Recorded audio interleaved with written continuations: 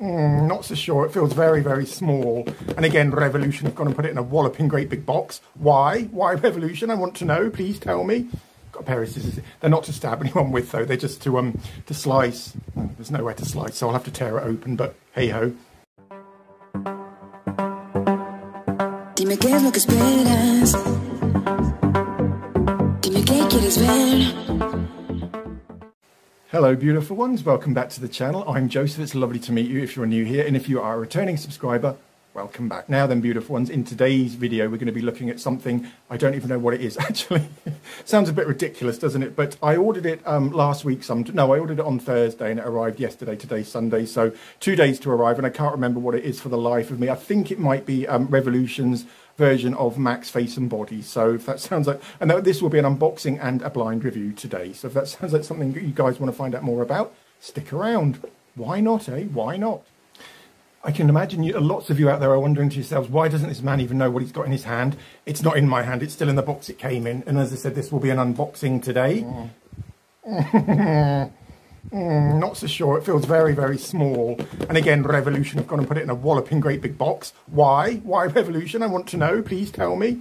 Got a pair of scissors. They're not to stab anyone with, though. They're just to slice. There's nowhere to slice, so I'll have to tear it open. But hey ho. Do you know what, beautiful ones? I've discovered that the lighting is better if I have something here. Can you see? It suddenly makes my face look a lot paler and a lot.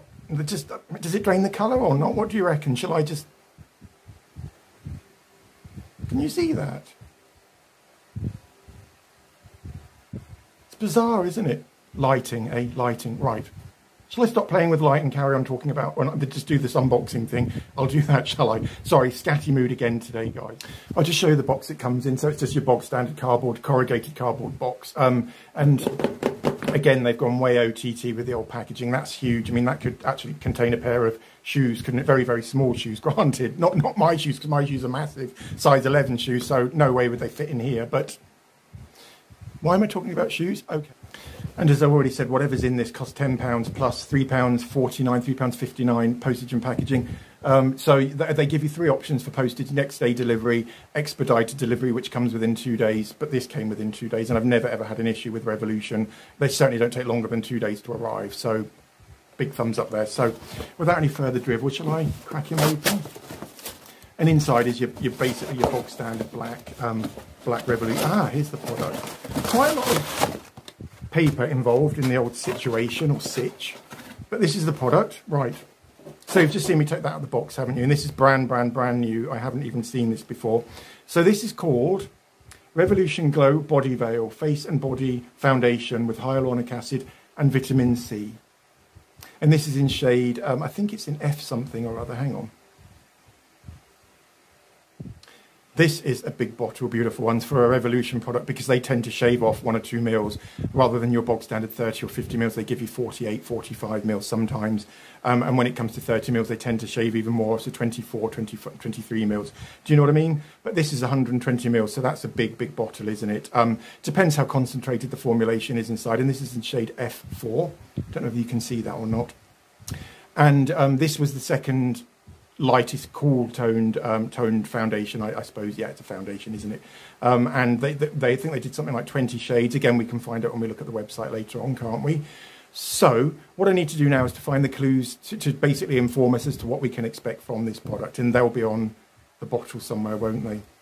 I've already looked on the back, and that lot there is ingredients from that bit down to there. A lot of ingredients in this product, and the only clue we've got is buildable lightweight coverage, which says, or lightweight buildable coverage, in fact, which it says just there. It comes in a robust coffee sort of beigeish coloured plastic bottle with the Revolution sticker branding on the front, the word Revolution Glow up the top. The name of the product here, and what's it called again?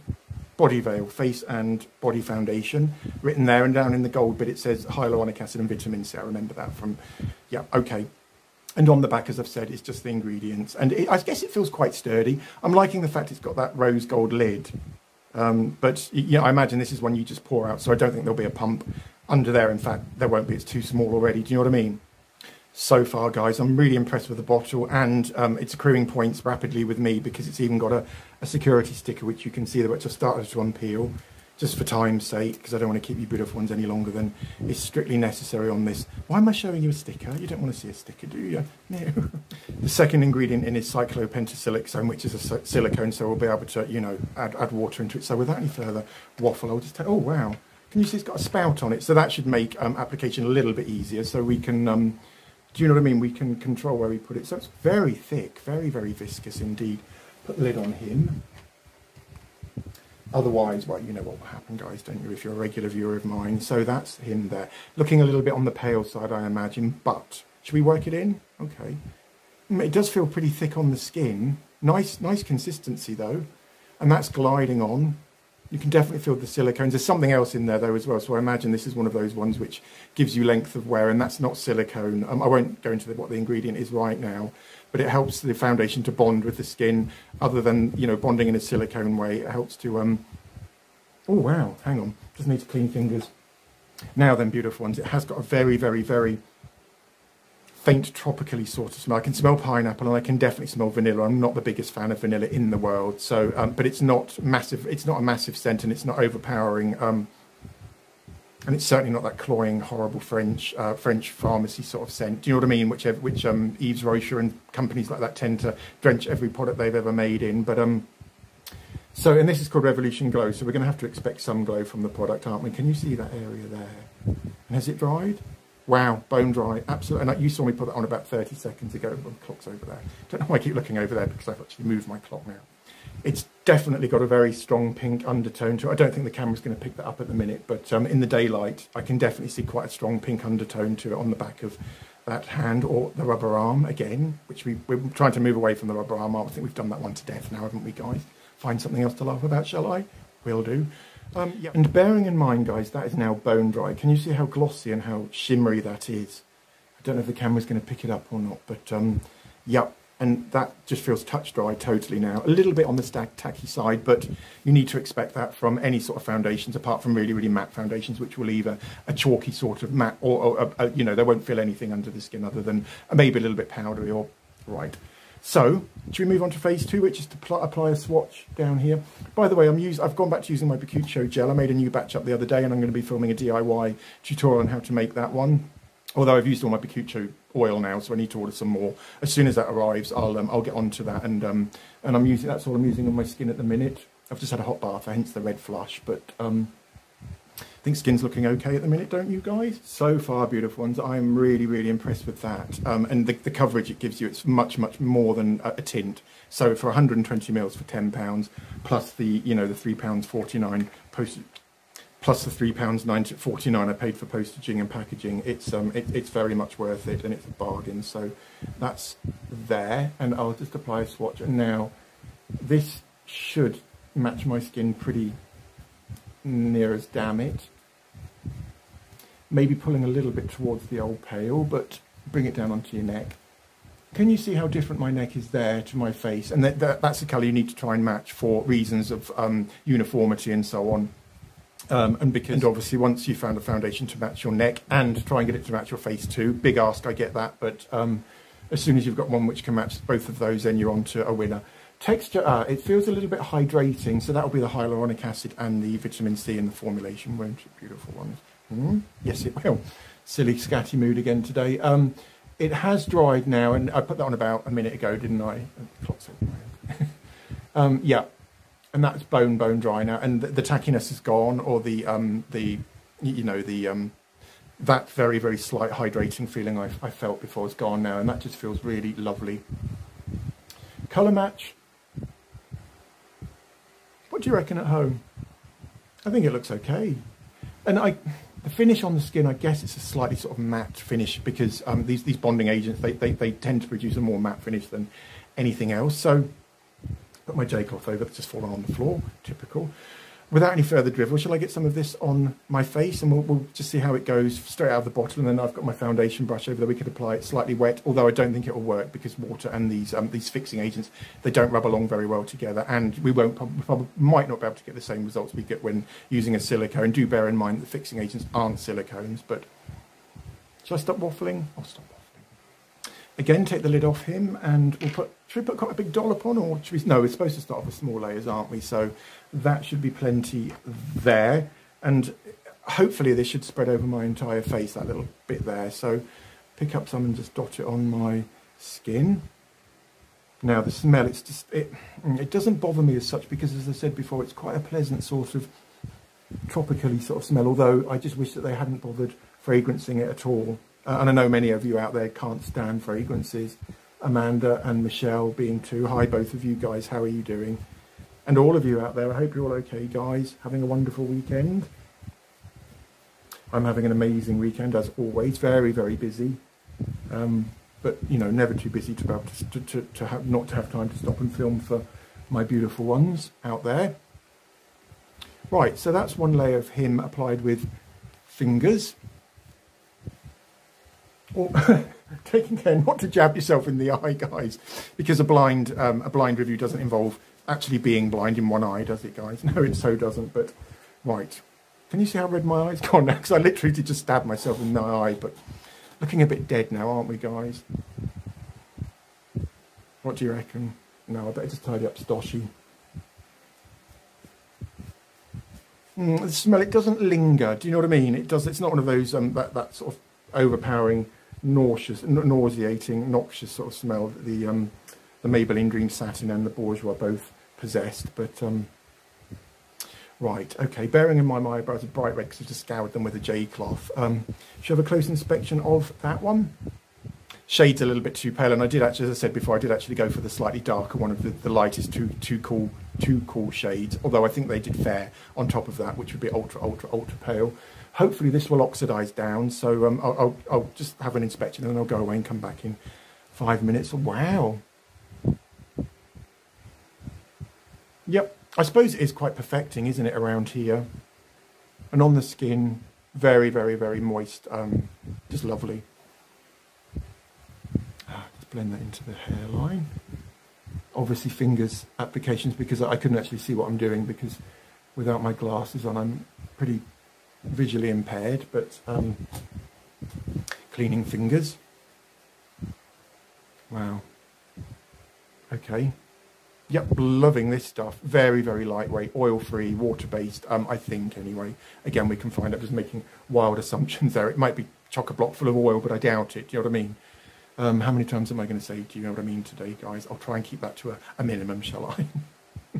Right, I better just clean my glasses, which are now filthy. Oh, the life of big me, eh? You wouldn't swap with me, guys, would you? Do you fancy swapping me just for a day, please? That's loads better. Just giving my glasses a quick wipe on my shirt, because I am that glamorous, guys. So I did notice it gathering around the pores on my nostrils. So you know, I guess you could use a primer. One of the Revolution primer I reviewed yesterday or the day before, the blur and fill one, or the blur pore one, it's called, isn't it? And that should fill in any pits or anything like that you may have on your skin. But yeah, no, I'm quite liking this stuff so far. Again, if it didn't have the smell, but it's, as I've said, it's not overbearing or overpowering. But bring that down onto the neck, and I can't see how it's fixed with my skin, because I can still manipulate it. Do you know what I mean? I've had it on for like 5 minutes nearly now, and what I'll go and do now, guys, is just give this 5 minutes just to oxidize. I don't think it will oxidize much more than it has, but you know, we have known foundations to oxidize quite severely in the past, haven't we? Although now it's looking, it's winter me again, isn't it? Whereas summer me is very, very slightly darker, but this is definitely winter me now. I'll go and get myself a cup of tea, and when I come back, we'll take this layer off, and then should we apply with a foundation brush? Let's do that. I'll try and keep this video as short as possible today. So beautiful, and so far we've tried it on the back of my hand, and we've put a swatch on my neck there, which I've just removed, obviously, because now I'm going to be applying this to my whole face. So, and with a soaked brush as well. We applied it to my face with fingers, didn't we, too? So I'll get quite a big dollop of that one on there, and this stuff is just, I'm falling for this one big time already. And we're about halfway through the review now, aren't we, guys? So can you see that there? Like, as I said, my only issue with, and sorry, I should have shown you, I've just got a bowl of water here, and just soak your brush in there, guys. And then what you need to do is get a J cloth and just take the excess water off. A bit of a faff, I suppose, but I get that it's a bit of a faff, guys, but at the end of the day, if it transforms this into the most beautiful looking skin, it's going to be well worth it, isn't it? Do you know what I mean? And I think applying foundation should be a ritual anyway, don't you? Can you see that's running down my hand now? So we'll have to apply a very small amount of that one to start off with, and we can always build it up, can't we? Because it did say it was buildable coverage, didn't it? And what I do with foundations is just to get the excess, you know, the remainder of the stuff off. My brush, again being assailed with the old tropical island smell. Anybody would think we were in Barbados or the Caribbean, or the Caribbean as you beautiful American people call it. Yep, it goes on the skin really nicely with a brush, and I noticed that with fingers too. And sorry, you should start in the centre of your face, obviously, because maybe not obviously, but the majority or the bulk of our textures in the middle of our face. Blackheads and pits and the redness as well. So yeah, it's going on really nicely, and I thought there'd be quite a bit of resistance because I don't know if any of you, and I'll link this video into the description too, but my collection, The Lasting Perfection, or The Lasting whatever it is, by Collection, that's got one of those fixing agents in, and I had a heck of a job getting that onto my skin with a wet brush. I really did, because obviously the water's pulling in one direction and the fixing agents are trying to do their job, but I'm not letting them do their job by trying to, you know, incorporate water into the mixture. Yeah, okay, so that's nearly one layer of that one on. Just work it into the pores. And all I'm doing there is trying to push the foundation into my pores, and then I'm just going to sweep over it just to seal it off. Okay, that should be dried now. As I said, my foundation brush isn't soaking wet. It's somewhere between wet and damp, or soaking wet and damp, I should say. Now then, put my brush over there. I've still got loads left on the back of my hand. That's one layer. And on the, wow, it just feels incredible. I can't quite describe how it feels. It just makes my skin feel even plumper and a little bit very, very hydrating, although not greasy at all. And has that dried yet? Yeah, this side is starting to dry. Down here, down in my jawbone, although this area up here is still quite wet. Not wet, still slightly damp, so that hasn't dried. I'm just keeping an eye on my... Found out I don't want it to go on my new shirt, which my mum got for me, bless her heart. Just tidy up brows. And the obligatory pass over the old stoush. Right. Now then, beautiful ones, you've heard me say this before, but when you incorporate water or use water in a mixture with a foundation which is silicone based, it can change the colour of the foundation very, very slightly as well. It makes it more truer, makes it more match your skin even better. And I think that's what's happened here now, because when right, that's dried now. It's left my skin feeling really, really lovely and soft. But wow. Yep, really, really, really pleased with this now. Look at that area there, guys. So I guess it's living up to its name, isn't it? Revolution Glow. Although when I bought this, I didn't realise it was Revolution Glow. I just went online and I thought, right. I knew what I was going to buy before I went online, but I had to look at the website just to choose the shade. But then I left the website pretty quickly after that, because it defeats the object of blind reviews if I actually know what I'm talking, if I know what I'm going to be, or know about what I'm going to be talking about that day. Yep, loving it. Now my skin looks quite good, doesn't it? Better than it did before. There, my forehead. Yep, okay, really, really pleased. Should we go in for should I put the rest of that on my face? Why not?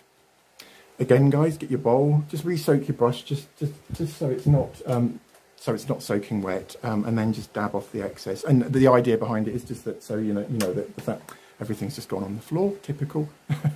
Is that that the brush isn't soaking wet, but it's not dry either. As I said, somewhere between damp and soaking or sopping.